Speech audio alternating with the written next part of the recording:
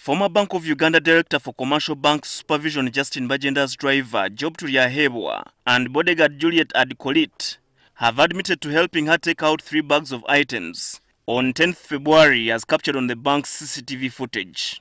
They, however, said they did not know the contents in the bags. The first person, that is Adikolit, carried something that was open. It was a plastic bag, Kavera, blue in color. It was not sealed, it was open, but she couldn't see inside because she told us that for her she was so concerned with security. This is according to a report submitted by a subcommittee that interacted with the officers. An MP Brigadier Francis Takirwa chaired the subcommittee. However, the officers were found to have told lies when they claimed to have driven for 6 hours from Entebbe Airport to Bank of Uganda premises on 14th March. The day Bagyenda returned the bags. She had just flown back from South Africa. This is because the tracking system in Bagyenda's car indicated that from Entebbe Airport, the team drove to Chiswa, a Kampala suburb, and parked the car for over 3 hours. The car then reached Bank of Uganda at 6 p.m. They didn't stop anywhere, but arrived at the office at 6:23 p.m. A journey that took them around 6 hours.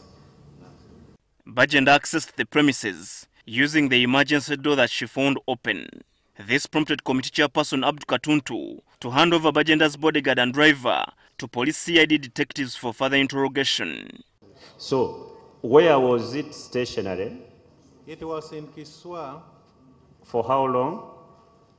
Up to... From when to when? Up to 1659, which is almost 5. Why did you have to lie? Chair, now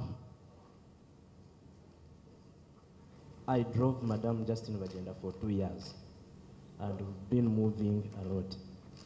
Sometimes as a human being you can forget, but when he was reading the movements, I remembered where we passed. Why did you have to lie? Since we overmoved. Why did you have to lie? And please don't lie again. I remind you. 2 security assistants, Beatrice Chambade and Charles Morrow, who were on duty on the day the bags were taken and returned, will also be questioned for neglect of duty. You've just made a statement. Meanwhile, Bagyenda skipped the committee for the 3rd time.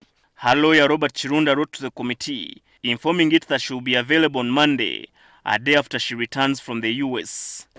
Some of the other questions that are yet to be answered are whether there are some high-ranking officers within the bank that connived with Bagyenda to take away these documents. Where are these documents? And what exactly are these documents all about? These questions will be answered by Bagyenda when she comes to the committee on Monday. Habad Ziwa, NTV here at Parliament.